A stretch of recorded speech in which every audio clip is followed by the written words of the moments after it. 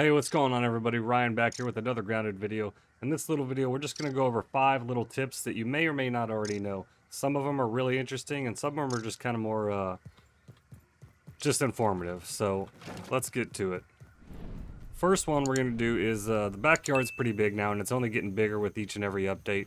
One of the things that I often do is get lost. Even though we have the map, I may come across something on the map that I want to go revisit, or if I'm just not ready to get into yet. So what I'll do is if I get somewhere, we have the trail markers. One of the things, say I don't have the stuff to do the trail marker, one of the things you can do is just put a trail marker like that, ready for construction.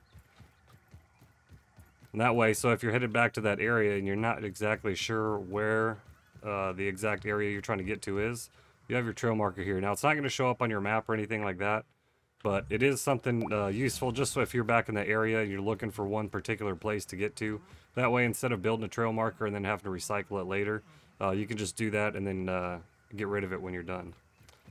The next thing we're going to cover is one that a lot of people probably know, so this is more towards beginners, and it covers the food. So you see I've got 6 roasting spits here, all with food on them, and they've all had food on them for quite a while now. Mainly I'll just come out and swap 1 or 2 pieces out, eat it, and then throw another one on there. But as you can see here, we can take these off. I think these have been on here for a while now. So we're gonna go ahead and take 2 of these pieces off. Put these 2 on here. And you can see that these 2 pieces of meat right here, aphid roast and weevil roast, have not spoiled whatsoever. Now, a lot of people have said that in older games, since the update, this doesn't work. But I've never had one issue since the Hot and Hazy update. This is a new game that I started. And for now, for the time being, until it gets patched, the roast that you put on the roasting spit will not spoil. So another useful piece of information there. We're going to go over here towards the orb weavers. One other thing, if you've been playing the game for a while now and didn't know the ins and outs of the UI and stuff like that, like what buttons do which, because I really don't use them. Once I got into the game and realized how to play it and everything like that, I didn't really pay attention to everything else. One issue I did run into, though, was running out of storage space, and I got tired of just building more chests just to throw a bunch of resources in there that I'm not going to use. So one thing you can actually do is if you click on something and if you right-click on it, you've got the ability to drop one, drop a stack, or in this case with the roast, consume, or you can trash one and trash the stack. So one of the things that I keep running into is killing a ton of spiders and just keep getting the spider parts. So instead of just throwing them in a storage chest that I'm not going to use ever again, you go in there and go ahead and click here and just trash the stack and it'll get rid of it for good. That way you're not carrying around a bunch of unwanted resources. Just something for the people out there that try to keep their storage, resource gathering and everything a little bit cleaner. So another little tip here that that was brought to my attention recently on a stream was you can see what weapon I have right here, right equipped. A Black Ant Sword, level 7 mighty. Not spicy, not salty, not fresh or anything like that. So if you have a Black Ant Sword and it's just down the mighty path, or if it's not upgraded past level 5 at all, you can use the Black Ant Sword to cut down resources. So I was a little skeptical when I was told this first, and this comes from one of our viewers, Rags to Riches. So shout out to him for telling me this. So what you're gonna do, you come up here, and it's gonna tell you need a chopping tool, right? Well, if you come up here and you hold your attack button, which is gonna do a charged attack, you'll see it'll cut. See that? And we cut down a dandelion right there with the Black Ant Sword.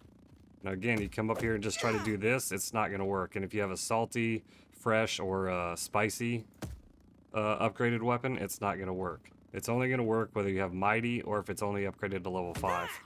And it will chop. And it works on clovers, it works on grass planks, works on everything that you can normally only use a cut or a chopping weapon for, like a dagger or the axe here.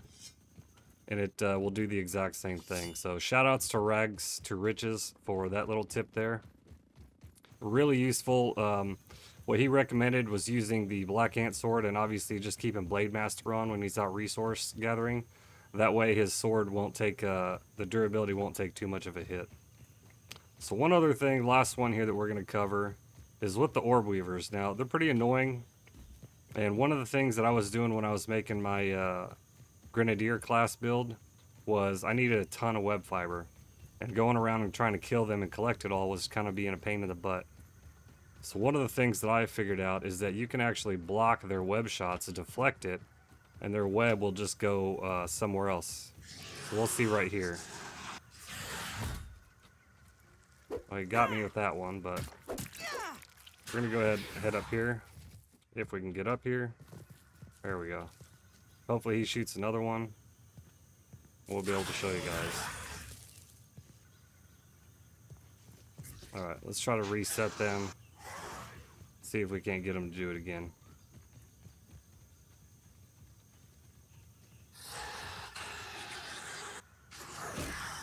You see that? We deflected it and the web went everywhere else. Let's see if we can get them to do it again.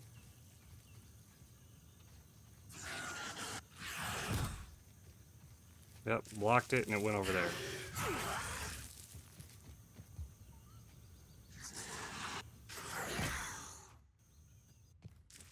Blocked it that time, but it didn't go, didn't get deflected.